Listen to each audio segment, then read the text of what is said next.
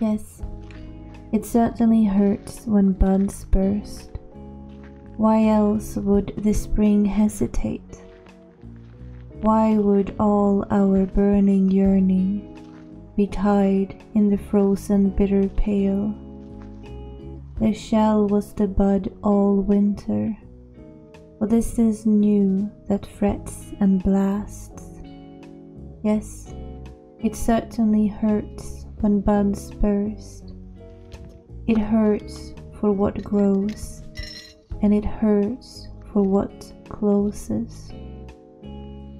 Yes, it is surely hard when drops fall. Shivering of anxiety heavy they hang, clinging the twig swells and glides. Weight pulls them down how they climb. It's hard to be uncertain, scared and divided. It's hard to feel the depth draw and call. Still stay behind only trembling. It's hard to want to stay and want to fall. Then, when it is as its worst and nothing helps, the tree buds burst as in jubilance.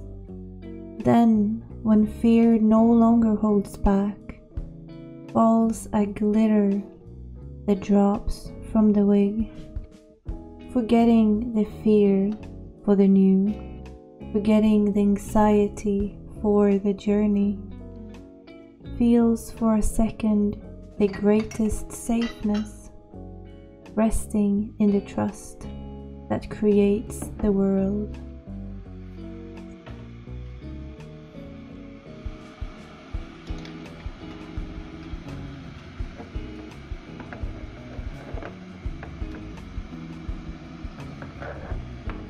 Hi, Ophi here. This is a little bit different for me and I hope you will enjoy it. I wanted to do a little bit of like a calm vlogging thing from this week and some books that I picked up and some books I wanted to talk about. But it is a little bit different, but I still hope you will enjoy it. Thank you.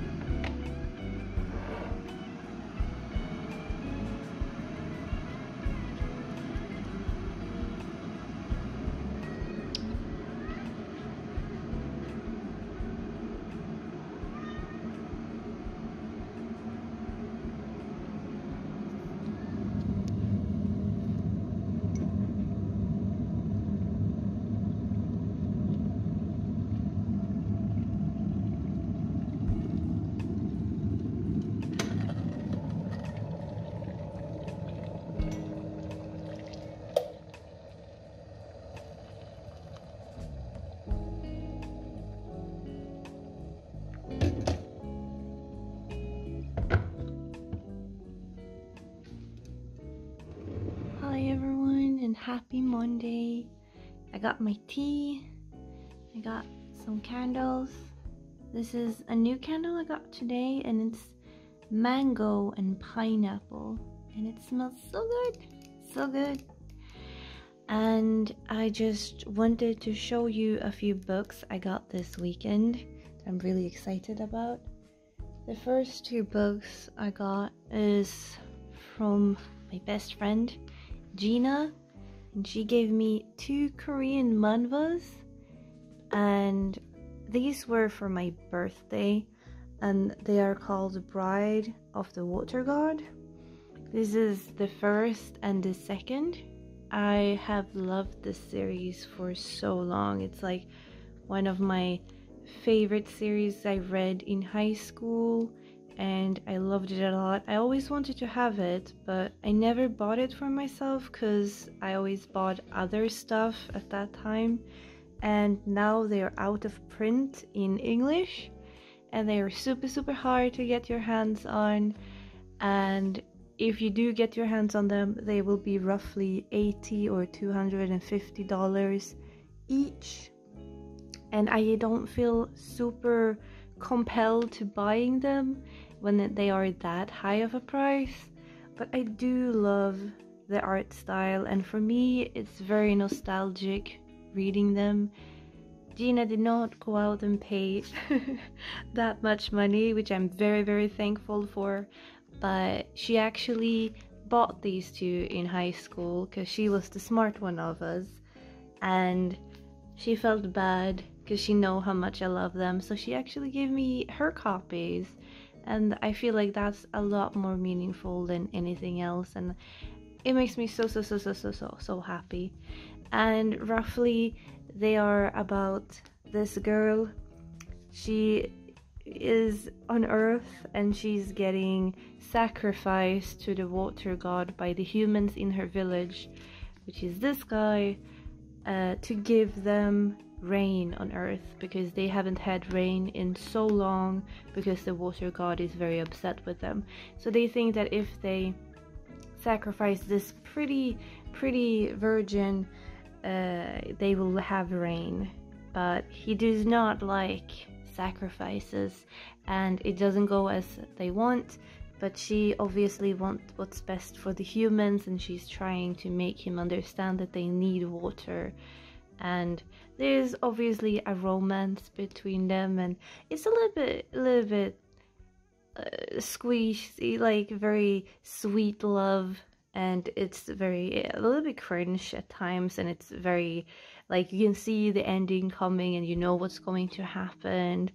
But I really loved this in high school, so it's more for the nostalgia more than anything else. And I do love Korean manhwas because I do love the art style of the Korean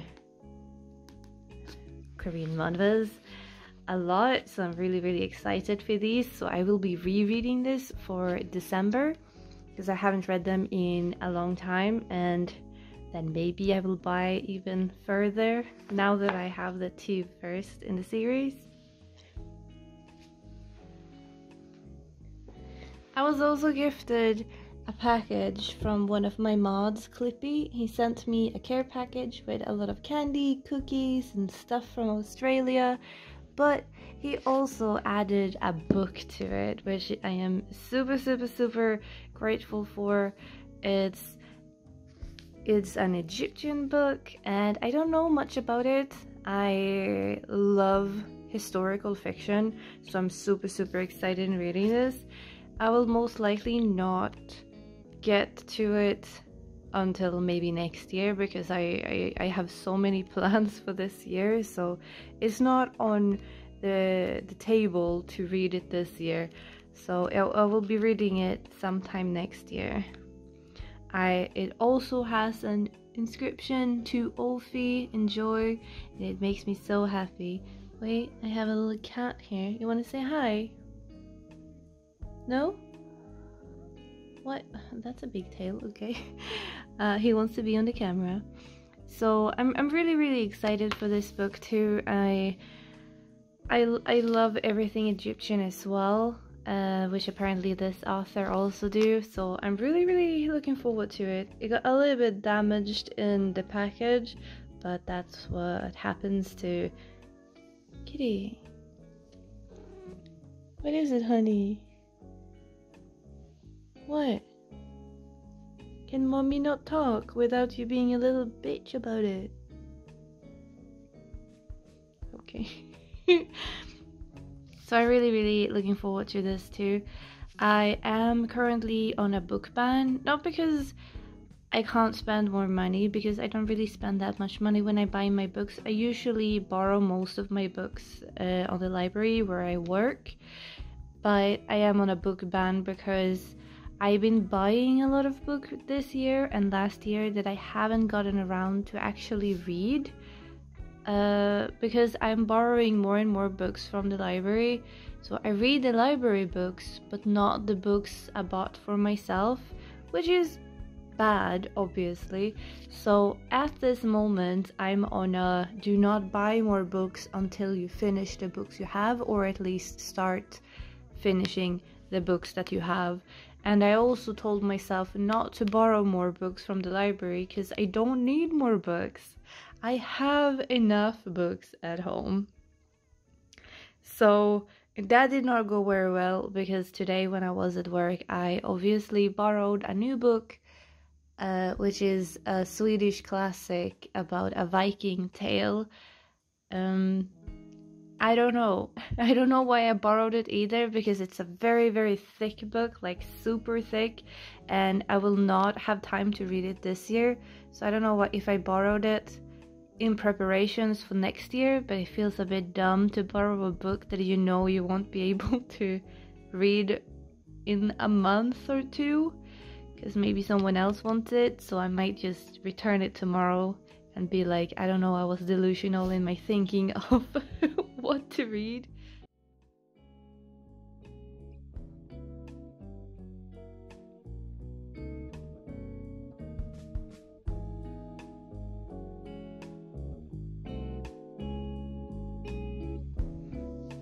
I decided to do a face mask. This is a sheet mask. It's a Christmas one, and I am nuts about you. I thought that was a little cute with a nutcracker, and I thought it was kinda good for, you know, No Nut November. It's kinda funny, clever, so I'll do this sheet mask for tonight. Yeah, and then continue reading on where I am on Les Miserables. And just to update you guys where I am, I just started the volume 3 about Mario's. I am hoping to finish volume 3 and 4 this week, but I will keep reading and I will update you further on how it's going. But as I've told you all so far, I'm loving this book so much. Oh my god. But let's do some self-care and read. Yes.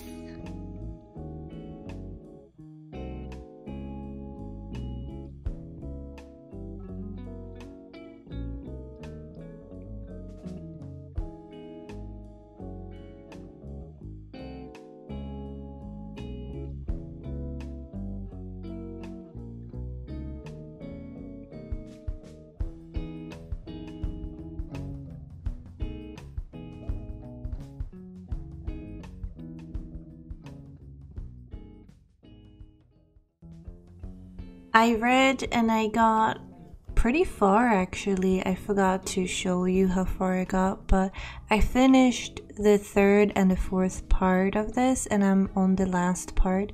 I think I roughly have 100 more pages to go in the book, so I did read quite a bit this week and I'm really happy about that. I really wanted to finish it, but I did not have time to finish it. Mostly also because this weekend I decided to make it a little bit fancy with this pine tree, and I wanted to get Christmas into the house, so I will show you a little bit of my Christmas decorations and some baking I did this weekend. So I didn't do much reading this weekend, unfortunately.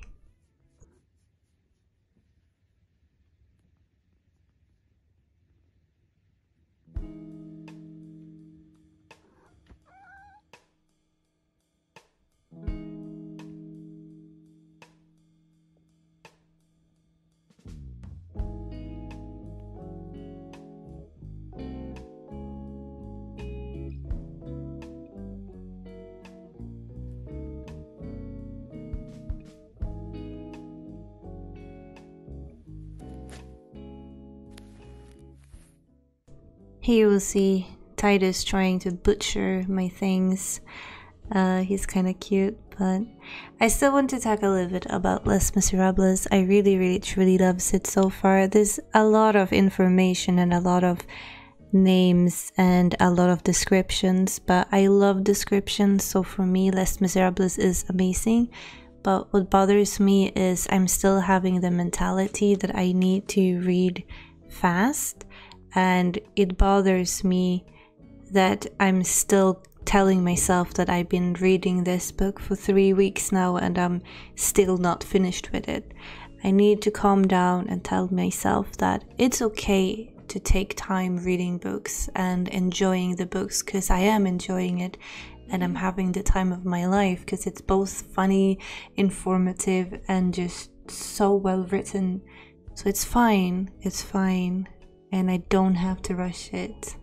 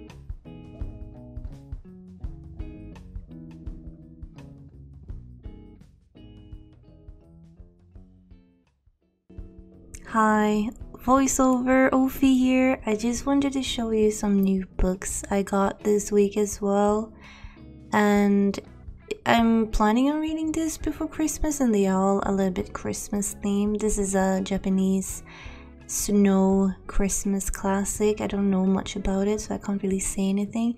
This is Ethan Frome, also a Christmas classic. Very thin, not very much pages on it. I was a little bit upset when I got this because I did not order this front page, but it's fine, it looks okay. And I've also got 2 books in a middle grade series.